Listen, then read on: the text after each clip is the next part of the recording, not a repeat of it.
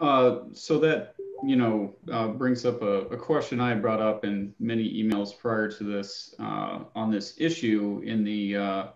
Jack Waller recommendation from 2005 and how he had described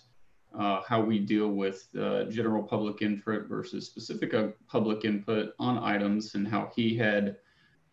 said that he would prefer that the city not ever put itself in a position of having to defend exactly what it is that we're proposing making rules of doing now.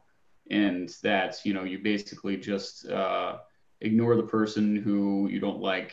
hearing their comments of. The chair can walk out of the room, give the chair to the other presiding officer, and then come back when they're done and move on, so that it can't be, there's no possibility of it being construed that someone is using the power of the chair to quiet someone because they don't like what they have to say, which is a content based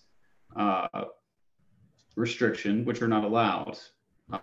And that's what all of this stems from. And I never got a response as to why we're moving away from a method that has been in place since then. And I don't know, maybe rulings have come out that have changed how the courts are seeing that, but I'm not aware of any, and I couldn't find any PAC rulings that made it seem like that was a factor. So, I'm again, this was the thing I brought up before, and I bring it up again, not even just for lack of having uniform enforcement and opening ourselves up to lawsuits, because you know, we really only get one kind of comment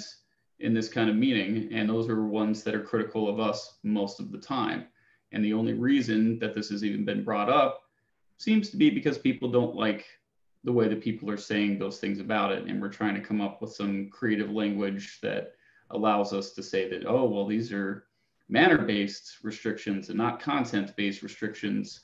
But I have a feeling the way that this is going to end up getting applied, if people don't like what they're hearing, it's going to be because they don't like what they're hearing and not how they're hearing it. So that's why I'm asking for these things. And Jim, I never heard anything from you on that '05 opinion from Jack, as far as how you saw that and how it applies to what we're trying to do right now.